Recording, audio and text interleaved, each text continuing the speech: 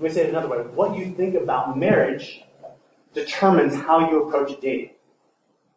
What you think about marriage determines how you approach dating, and vice versa. How you think about dating if you're in a relationship is going to be dragged into how you view marriage. So you want to get it straight. The Bible doesn't talk about dating per se, but it talks about marriage. So we're going to approach dating through understanding its goal, which is marriage. Make sense? Good? So,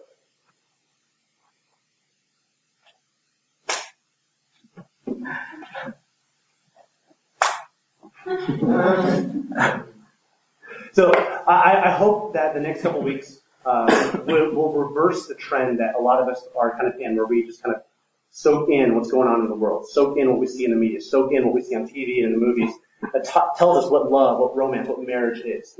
And as most of you guys know, the movies never show you what marriage looks like usually. Like if it's a happy ending, it's usually happily ever after, and the marriage is assumed, right? And if it shows marriage, it usually shows marriage as sad and depressing and locking in, right? That's what the movies portray, but I hope over the next 2 weeks you will see what the Bible says, and you will learn to love and appreciate and honor marriage as biblically defined. So, this week we're going to walk through Ephesians 5:22 to 23, and we're going to be talking primarily about marriage tonight. Primarily tonight is going to be about marriage, because what you think about marriage, again, determines how you approach dating, right? And then next week we'll talk a little bit more specifically about some practical principles and guidelines for dating, though we'll talk about some of that tonight as well, but most of that will be next week, because I think once you have the understanding, the foundation of what marriage is, dating becomes a lot more clear to understand and talk about. So, let's jump in. Ephesians 5:22 to 33. We're going to start reading in verse 21. This is what the Word of God says. And be subject to one another in the fear of Christ. Wives, be subject to your own husbands as to the Lord. For the husband is the head of the wife, as Christ also is the head of the church, he himself being the Savior of the body. But as the church is subject to Christ, so also the wives ought to be to their husbands in everything.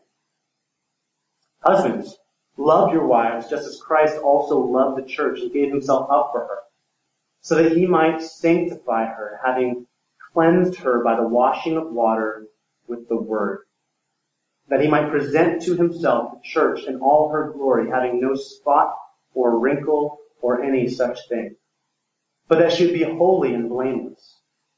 So, husbands ought also to love their own wives as their own bodies. He who loves his own wife loves himself. For no one ever hated his own flesh, but nourishes and cherishes it, just as Christ also does the church, because we are members of his body. For this reason, a man shall leave his father and mother and shall be joined to his wife, and the two shall become one flesh. This mystery is great, but I am speaking with reference to Christ and the church. Nevertheless, each individual among you also is to love his own wife, even as himself. And the wife must see to it that she respects her husband. So now, even just reading through that once, I hope there's something that popped out. I hope something caught your eye, even just reading through that passage once. And I hope it's clear that behind marriage, behind the instruction that Paul gives to the wife and to the husband, there's a foundational truth. There's a foundational truth, and Paul hints at it in his instructions to the wives.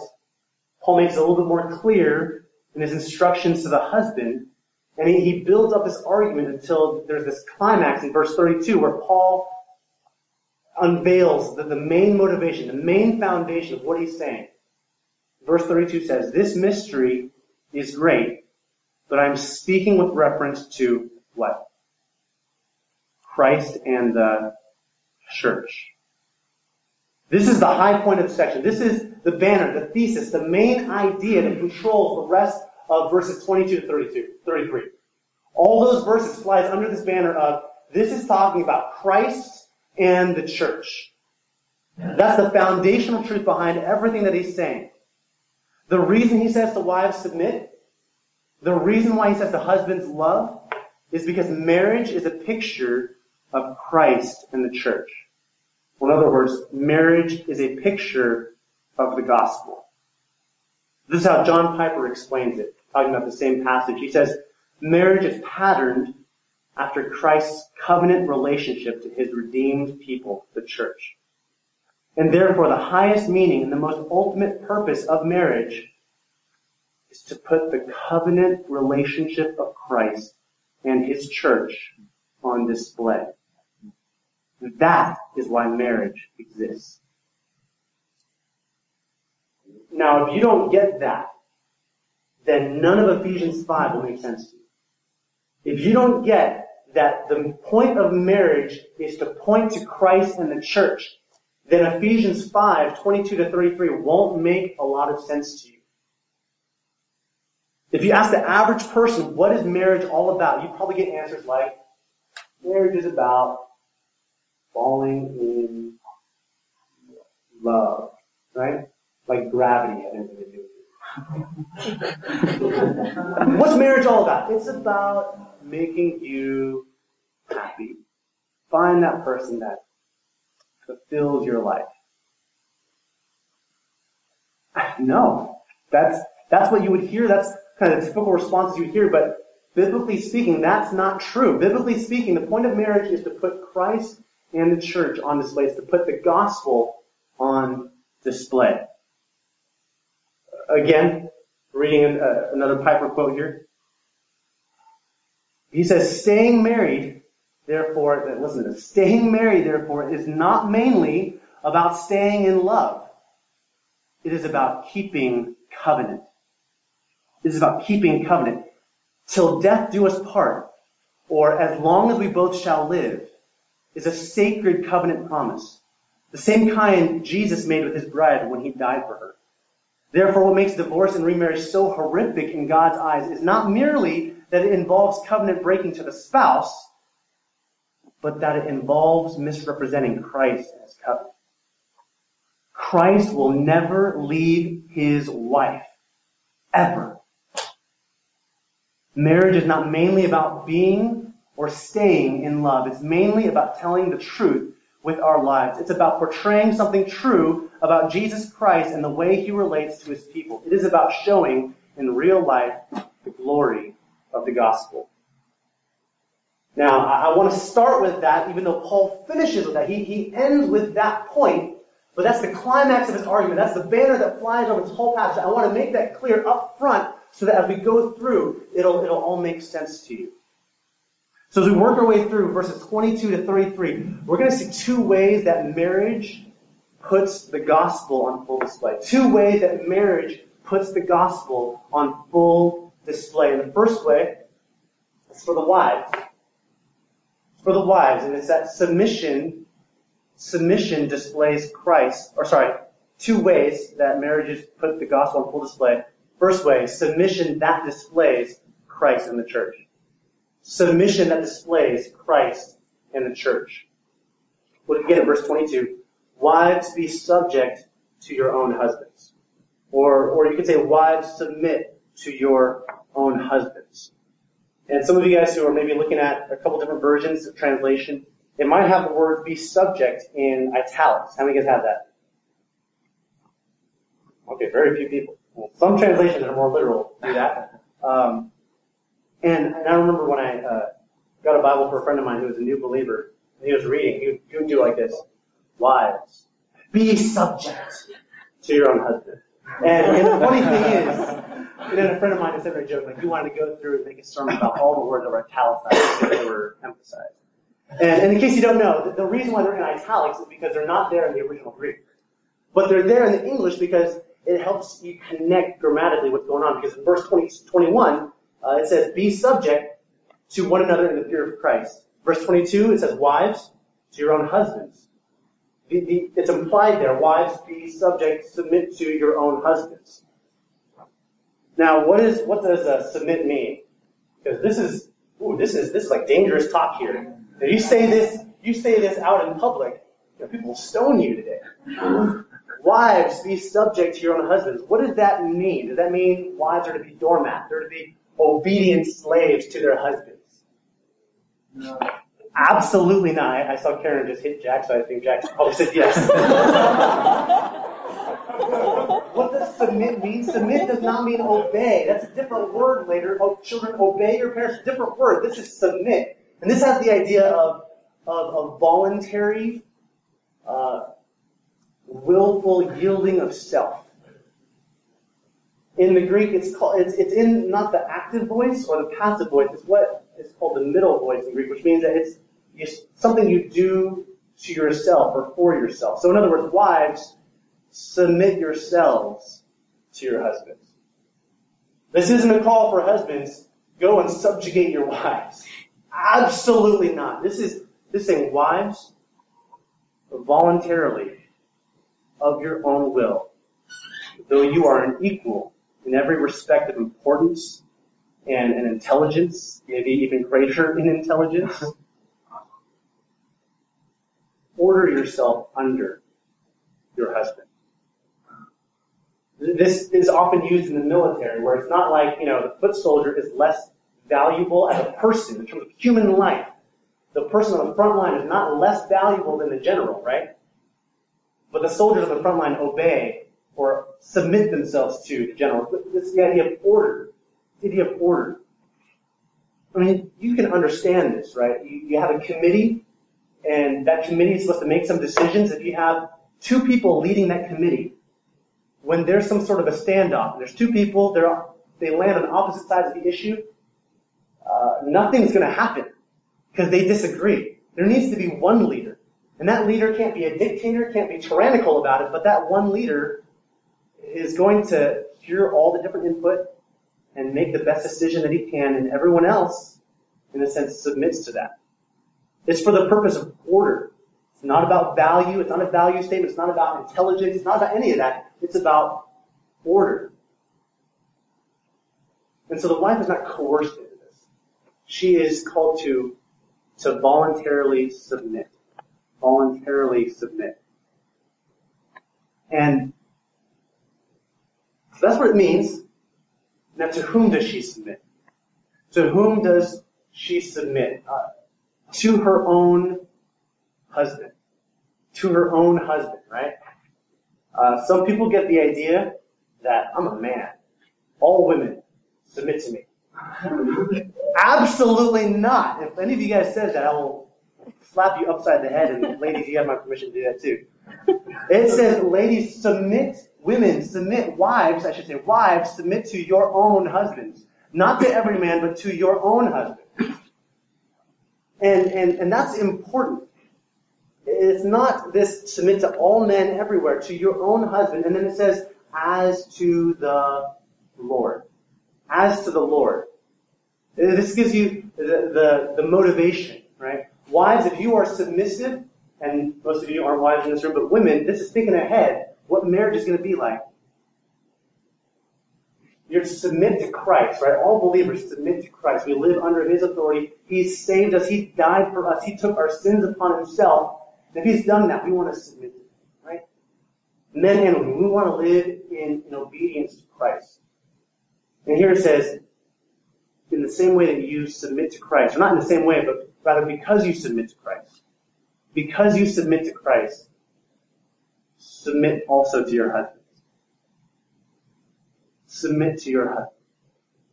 Kind of, if you see this umbrella of submission to Christ, within that umbrella, there's a small category of husband. And if you submit to your husband, by submitting to your husband, you also submit to Christ. Now again, that's not saying be a doormat, never question anything. It's kind of like you think about our prayers to the Lord. We submit to Christ. We submit to God's will, right? But does that mean that we never pray? We never offer up, Lord, I would really like it if you did this. Lord, I see my circumstances, and God, would you please do this in my life? Would you please remove this difficulty from my life? Would you please open that door, that opportunity in my life? We pray that way. We make requests and say, God, I'm not wiser than you, but you put this on my heart, and I'm giving you this request. I think this would be good. I would like I would like this to come true. But then at the end of your prayer, you say what? If the Lord wills. Lord willing, would you do this? If it's in your will, would you do this? And so even in our prayers, we're not doormats in a sense, but we submit to God, yet we can still bring our requests to God. So the wife is to submit, and that doesn't mean it's a value statement. It's an ordering under of an equal. To whom does she submit? Her own husband, not to all men. And she submits to her own husband as an act of submission to Christ. And then why should she submit? Why should she submit? Verse 23, that gives the reason. Because the husband is the head of the wife, as Christ also is the head of the church, he himself being the Savior of the body. Why? She submits to her husband because he is her head. What in the world are you talking about? What does that mean? What does that mean, he is her head? Well, it's a metaphor, right? It says just as Christ is the head of the church. And that term head, maybe you've heard of the term headship, and it's not like, the head of a boat or something. Headship talks about, Ryan's like, that didn't work. Right. We'll so headship, it has the idea of authority. It has the idea of protection and leadership and provision, right? The head of the company gives leadership. The head of a company has some sort of authority. And the head of a company provides for his employees. The head of a company is to protect his company from attacks from the outside. And so there's a sense in which head here means leadership, protection, and provision. Leadership, protection, and provision. So when it says that Christ is the head of the church, he leads the church. His word guides the church, right? But Christ also protects the church, protects us from false teaching, protects us from the dangers of the world, and he provides for us. He provides all of our needs, both physically and spiritually. And those same three categories apply to how the husband is to be the head of the wife. And in what way is the husband compared to Christ? Well, it says that the husband is also the head. So there's leadership, there's protection, there's provision. And it also says that there's a difference, though, because it says Christ is the Savior of the body. Right? No husband is the Savior of his wife, right? And Christ is perfect, sinless. There's no husband, as good as he can be, who's going to be sinless and perfect. So there's some differences, but there's some similarities. God says Christ is the head of the church. Husband is the head of the wife. There's some similarities, there's some differences. So it's not like, the husband is perfect and he is Christ. Ooh, no. But the wife is to submit to her husband as the church does to Christ. So the husband is to give leadership, not coerce leadership, but to lead in such a way that the wife wants to submit. And he's to protect her and provide for her. Now, are there any conditions for the wife's submission? Are there any conditions for the wife's submission? What do you guys think?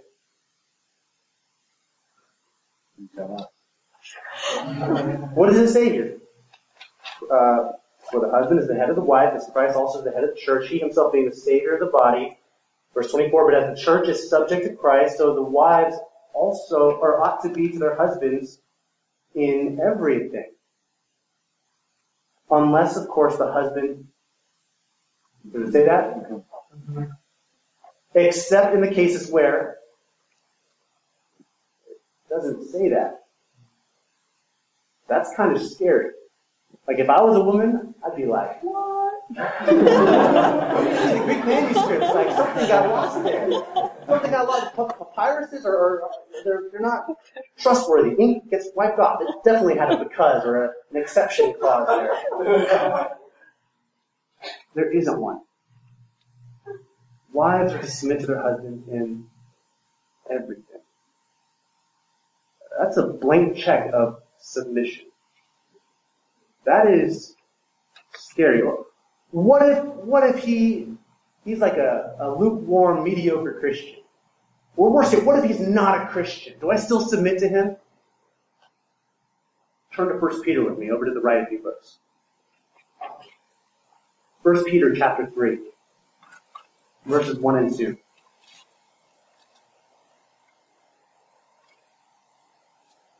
Peter says this to wives.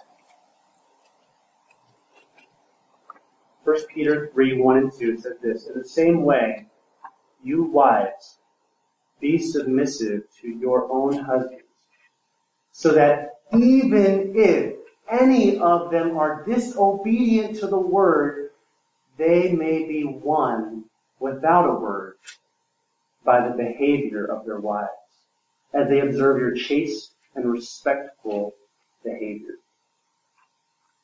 Even if that man is not saved, even if that man is unsubmissive to the word of God himself, it says, wives, submit to your husbands in everything. Now there is a caveat there. There is an exception clause, but it's not going to be as often as you think. The exception is if that husband says, do not do what the Bible explicitly commands you to do.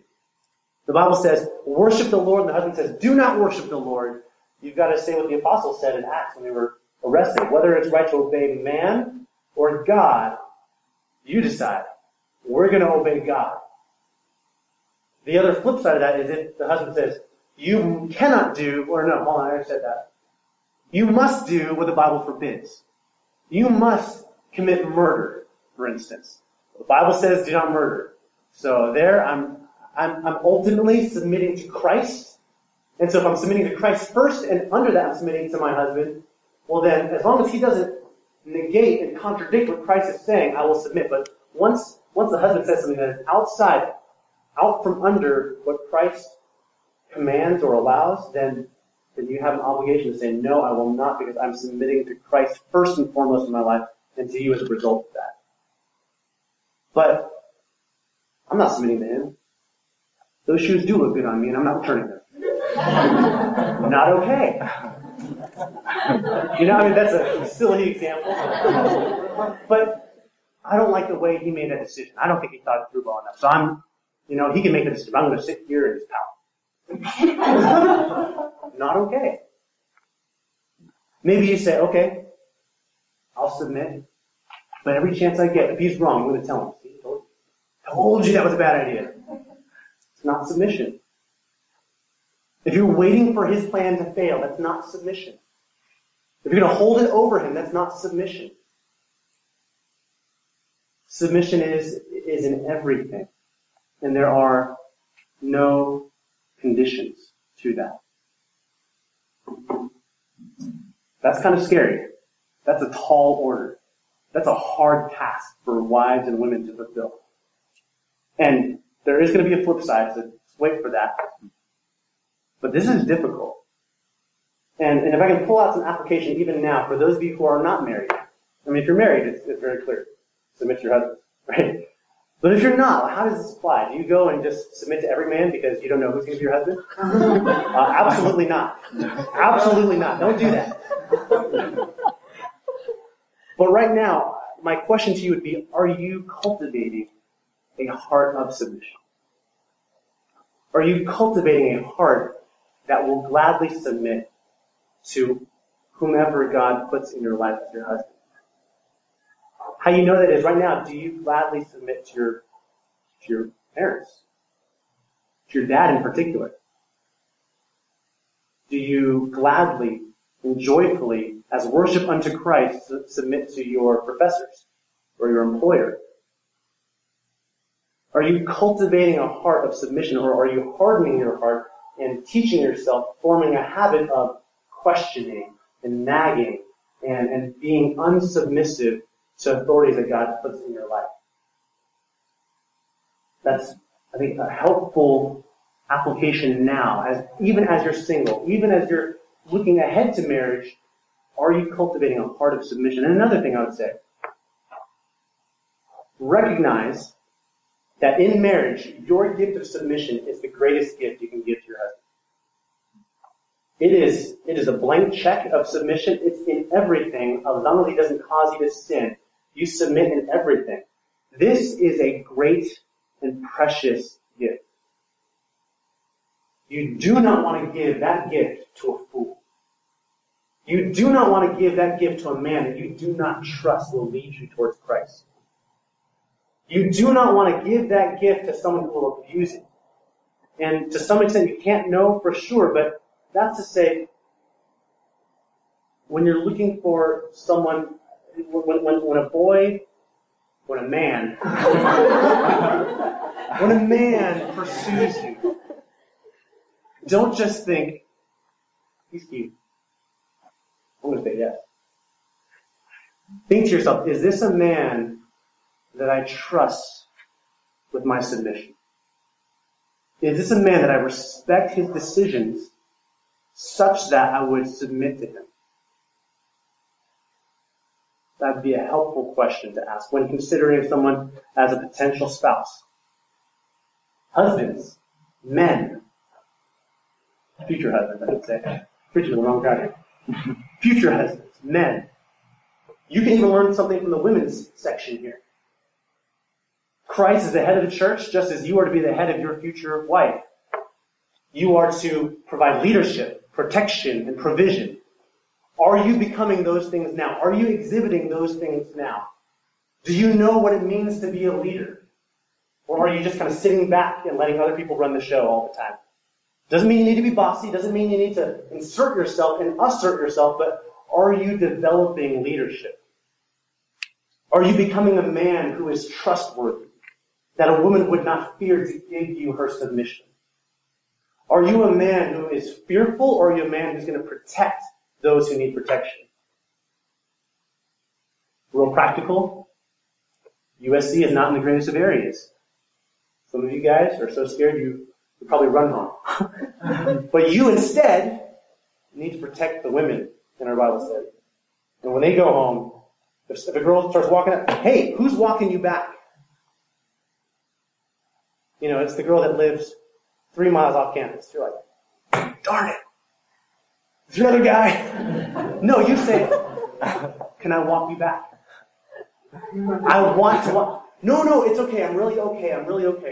I would like to walk you back. Ladies, unless the guy creeps you out like big time, don't say no. Don't say no. Allow the man to be a man. Allow the man to exercise leadership and protection. Foster that. Encourage that. Don't be like, I'll protect you on the way home. Don't do that. Encourage. Thank you for that kind gesture. I didn't want to ask anybody, but I'm thankful that you offered. Yes, please walk me back. You know? Men, are you that kind of guy? And are you looking forward to being a provider? Are you looking forward to being a provider? Are you thinking about how you can work with your hands and make money so that you can provide not just for yourself, but for a future wife and for future kids? If you don't have that mindset now, you need to start developing that. You're not going to be able to flip the switch and be like total loser one day. You walk down the aisle, say I do, and all of a sudden, da-da-da, leadership, protection, and provision. You need to start cultivating those things in your life now. Do you have a mindset where you say, I want to work hard. I don't want to be lazy. I'm putting away childish things because I'm a man. Right? Or do you have that kind of a mindset? Be a man. Grow up. I don't want to always pick on video games, but I'm going to pick on video games a little bit. That's not going to pay the bills. Right? Hey, have fun, have some way to relax, that's fine, but if that defines your life, man, women, watch out for those kind of guys. You don't want to submit to the guy who says, Hey, while I'm playing another level of Halo, can you grab me some chips? You know? So, men, learn what it means to be a good leader, a strong protector, and a good provider. Women, look for that kind of a man.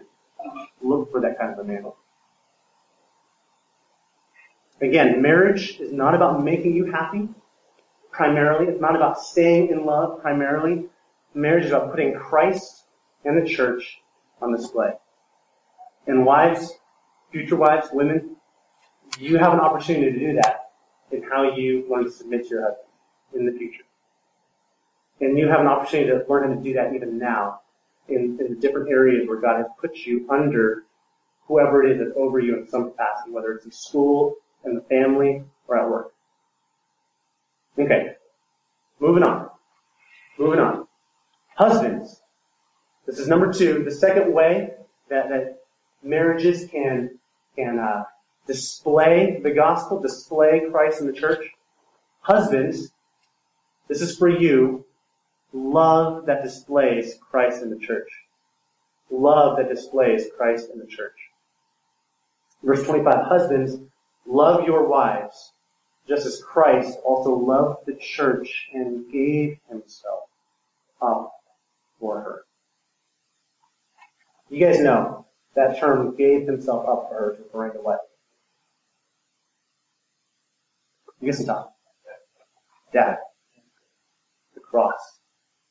Jesus Christ paying for the sins of his bride. And this is the heart of everything that we believe, right? The cross is at the heart of the gospel, of everything that is important to us. That while we were yet sinners, Christ would die for us. That on the cross, Jesus didn't die for his own sins. He died for the sins of another. For us. This is a sacrificial love, right?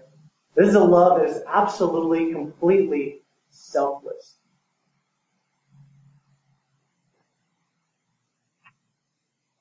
To be called to imitate Christ in his death on the cross is the highest call you men can have. That is the highest call you can have. The highest call is not to be the CEO of a successful company. The highest call is not to be at the top of your class. The highest call you can have in life is to represent Christ and to imitate Christ in his love on the cross. Husbands, future husbands. Again, I'm saying husbands, and you get what I'm saying. Men. When people see your love,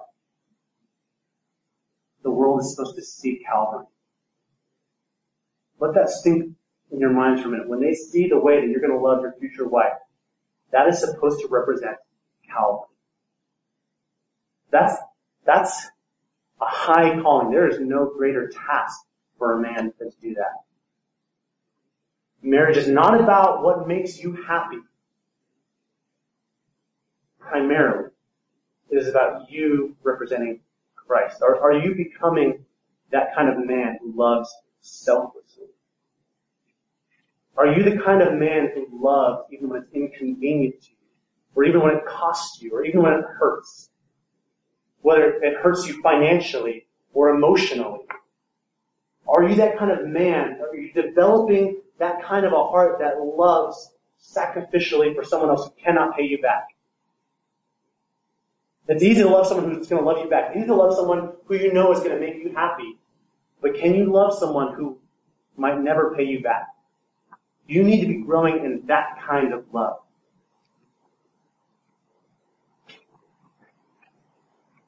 Let me ask you a question. Same thing that I asked the women. Are there any conditions to this kind of love? Are there any conditions to this kind of love? What do you think? No. It doesn't say, husbands, love your wives just as Christ loved the church and gave himself up for her if they submit. Husbands, love your wives and just as Christ loved the church and gave himself up for her if they make you happy, if they do what you want, if you find them attractive, there's no condition there. Husbands, love your wives, not because she's worthy, not because of anything. It says love her. There's a blank check command. Love her, period. If she's your wife, you must love her. That's what marriage is. There's a covenant made on that wedding day. You know, the reason why people give the ring, you know, I've heard people say, well, they've chosen the ring. Who doesn't choose a ring? I don't know. They've chosen this ring because it's precious, like love, and it's a circle, never ending, like love. I don't have a huge, okay, I have a slight problem with that. But it's okay. It's okay. But that's not the main point. The point of the ring is to be a sign of a covenant that you make that day. You guys know in the Old Testament when God made a covenant with Noah, I'll never flood the earth again. He set a rainbow in the sky as a sign of the covenant. When Christ died on the cross, before that, the night he was betrayed, he had broke the bread. This is my body, take it and eat. Here's the wine, this is my blood given for you. Do this in remembrance of me, because this is the blood of the new covenant. So when he died, he ratified the new covenant by which we're saved. And so when we take communion, that's a sign of what he's done. So on the marriage day, when you say, I do, till death do us part, for better or worse, I will love this woman, and you put this ring on, you have made a covenant, a promise before God and these witnesses that you will love that woman no matter what. She doesn't submit to me. She doesn't do what I ask her to do. In fact, she's rebellious. She doesn't raise the kids how I want them to be raised. I don't even think she's a believer. None of those get you out of your covenant. You've made a promise. That's what marriage is about. It's about keeping your covenant. Because Christ keeps his covenant to his unfaithful bride. So men, there's no condition to this love. Love your wives. You married who you married. Compatibility is not the issue. That's why, many, if not most of the marriages throughout history have been what? Arranged. And they work. Why do they work? Because they understand the idea of commitment and covenant keeping. They understand it's not about compatibility. They understand it's not about just staying in love. They understand that I have made a promise to love whom I have married. The world says, marry whom you love. Here it says, love whom you marry. Love whom you marry. You know, one of my favorite passages in the Old Testament is Deuteronomy 7:7-8.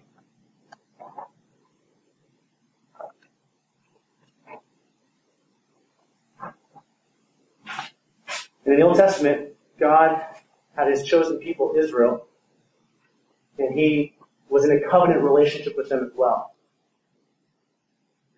And sometimes people ask, well, why did he choose Israel? Why did he make a covenant with them? Why were they the chosen people? And Deuteronomy 7, verse 7 and 8 explains. It says this, the Lord did not set his love on you, nor choose you, because you were more in number than any of the peoples. For you were the fewest of all people. But because the Lord loved you and kept the oath which he swore to your forefathers, the Lord brought you out by a mighty hand and redeemed you from the house of slavery, from the hand of Pharaoh, king of Egypt. The Lord didn't love you because of anything in you, he said to Israel. The Lord loved you and set his love on you because he loves you. Let me say it again. The Lord loves you because he loves you. There's sovereignty there. There's a choice there. It's not conditional. It is unconditional. And you guys know I believe strongly in the sovereignty of God and salvation. You know, sometimes the term Calvinist gets a bad rap. So if you have bad connotations of what it means to be a Calvinist, I'm not a Calvinist. But if you understand Calvinism biblically, I'm a Calvinist. What I mean by that is God sets His love on whom He chooses to set His love upon. It is not anything in you. It is because God is love and He's chosen to love certain people. And I will tell you this, someone who really understands the doctrine of election, someone who really understands God's sovereignty and salvation, will understand what it means to love far better. To love, as it says in Ephesians 5, husbands, love your wives just as Christ loved the church. In other words, love her because you love her. Love her because you've promised. Love her because you've chosen to love her. Only a Calvinist can really do that. No Arminian can do that. Well, see, God loves me because I loved Him first. Like, He chose me because I chose Him first, so that's cool. So for my wife, because she loves me, then I'll love her. No. Whether or not she loves you, you love her. You get that? Now, if you have questions about it, come talk to me later. I love to talk about that. About God's sovereignty and election. I love that. But you've got to understand, God's love is not conditional. God loves because He loves. God loves because He is love, and we're called to imitate that. That is a high calling, man. That is a high calling. And women, look for a man who gets that. Look for a man who understands that. Look for a Calvin. Kidding. Because if you were, then you would wait for him to find you. That's Calvin. Wow. Bible joke. Okay. So we're gonna wind this down a little more quickly. People say to me, what should I have on my list? What should I look for in a wife? Like, here's my list. She should be A, B, C, D. All these things, right? And I like to tell people, let me see your list. Burn it up. I am against the list. For this reason. Because in marriage, you had better not have a list. In marriage, you had better not have a list. Well, see, I dated her, I courted her, because she met conditions A, B, C, D, and E. And now she no longer meets C and E, so therefore I do not love her anymore. I am against lists for that reason. Now, there's a place with wisdom for saying, okay, this is, Lord willing, the kind of person I'd like to pursue. I get that, so I'm kind of overstating my case a little bit. But by and large, if you are looking for a girl by your list, A, B, C, D's halfway there, no. You are setting yourself up for discontentment in marriage, for selfishness in marriage. I mean, take that list and burn it up. Love is not about anything in the person you love. It's a choice that you make. And I love how Vodi Bakum puts it. He says this is love. He says love is an act of the will accompanied by emotion that leads to action on behalf of the object. Love is an act of the will, choice, accompanied by emotion, not led or determined by, that leads to action on behalf of the object. Love is a choice. It's more than a choice, it's emotions, but it's never just emotions. It's never just emotions. So you think of the person who says, I love you, in a dating relationship kind of idea, right? Oh, I love you. What do you mean by that? What I mean by that is, I feel happy when I see you. Because if you love them the way love is described here in Ephesians 5, you love unconditionally. You love with a commitment. You love with a promise that my love will never change by God's grace. So I don't throw around the word love flippantly. Because love means so much more. It's a covenant promise in this context. Now, I understand, I love pizza. Oh, I love you, man. Okay, fine, I get that. But in a romantic kind of relationship, that's a strong word. It's a strong word that carries a lot with it. Love is an act of the will, accompanied by emotion that leads to action on behalf of the object. Not just, hey, I feel happy when I see you. It's, I will do what I must for your benefit, even if it comes at great sacrifice to myself. No list involved there. The Bible never says, go find this kind of woman. It says, this kind of woman is worthy to be praised in Proverbs 31. But it doesn't say, you must now go find that woman, because underneath that idea of having a list is this idea of what pleases me. If you have a list, it's, what am I looking for? What would make me happy? And if you go into dating with selfishness, then you will drag that into marriage and be selfish. So I'm against lists. Because I think, biblically speaking, love is against lists. So men, man up. Man up and learn to die to self and love like this. Reflect on what Christ has done for you. Christ died for his unfaithful, sinful, dirty bride. Man up, die to self, and follow Christ. This is not a wimpy kind of love. This is not sappy kind of love. And emotions should come. It should not be a cold, I do what I do for you because I love you. It's not that. There are emotions, but it's not just emotions. It's a choice and it's a commitment. And this is man up. Learn to love like that. And you will make a wife happy. Even if she doesn't do the things she's supposed to. I mean, wives do this, husbands do this. It never says, make sure your spouse does this too. It just says, you need to be who you need to be. You are responsible to do what you are responsible to do. You are to fulfill your end of the covenant promise. When you say, I do, you do not say, if she does too. Ladies, when you say, I do, it's not if he does too. It is just, I do. Period. All right. We're running out of time here. What does this love do? Verse 26, it sanctifies her, having washed her with the washing, having cleansed her by the washing of water with the word, so that he might present to himself the church in all her glory, having no spot or wrinkle or any such thing, but that she should be holy and blameless. This kind of sacrificial love pursues her purity and pursues her righteousness. It's not self-seeking, it is seeking the best for her, that she would be pure and righteous and presented to Christ in that way.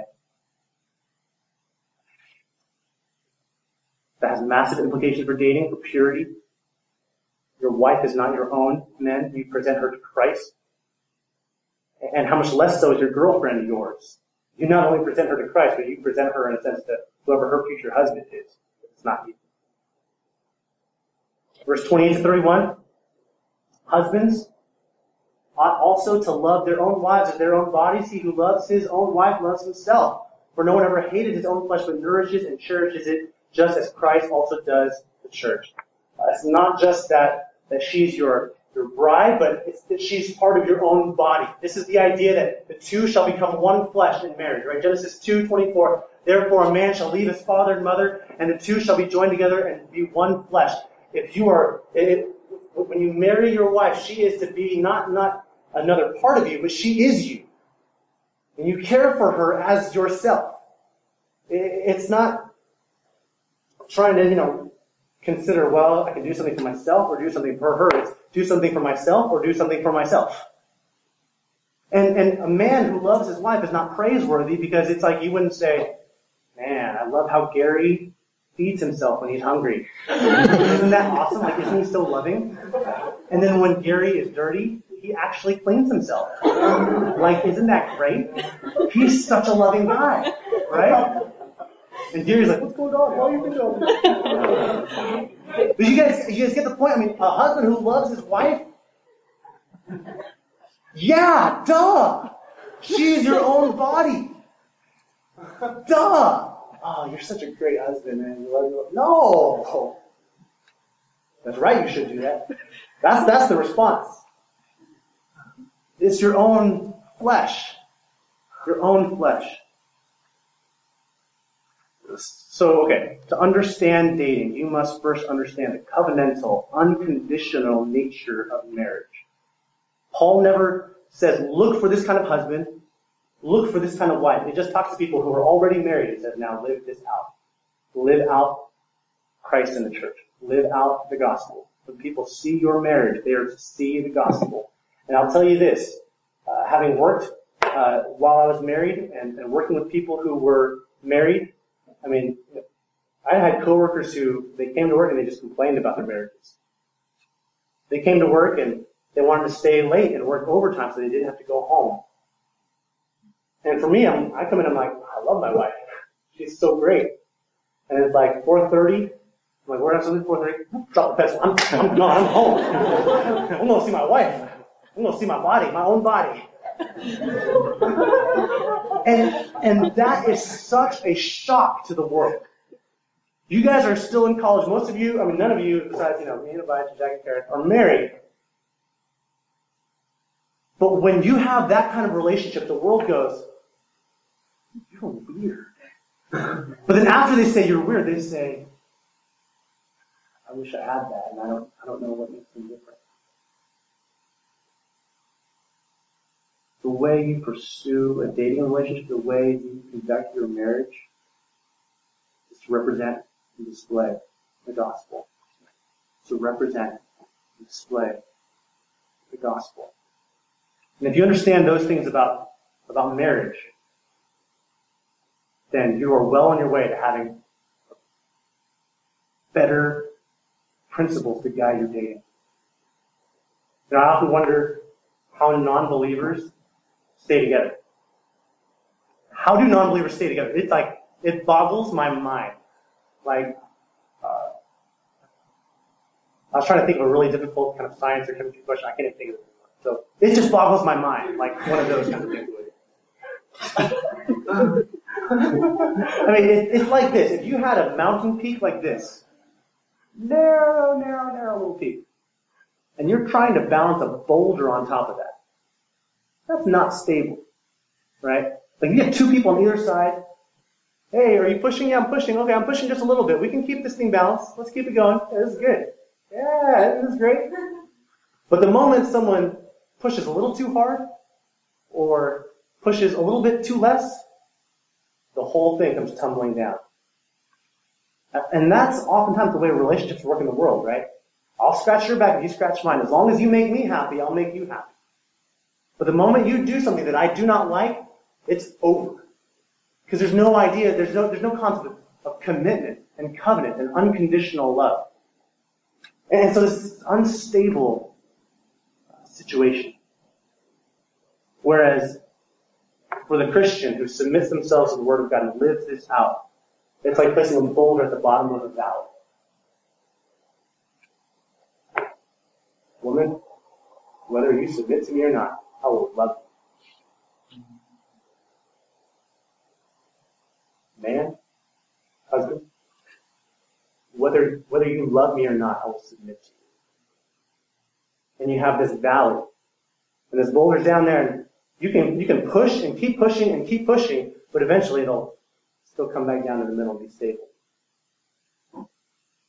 I want you guys to have that vision of marriage now, while you're single, so that when you pursue marriage, when you are married, you come here and you remember, you understand your responsibility to fulfill these roles, not just to have a happy marriage, not just to fulfill these roles, but so that you can put Christ and the gospel on display.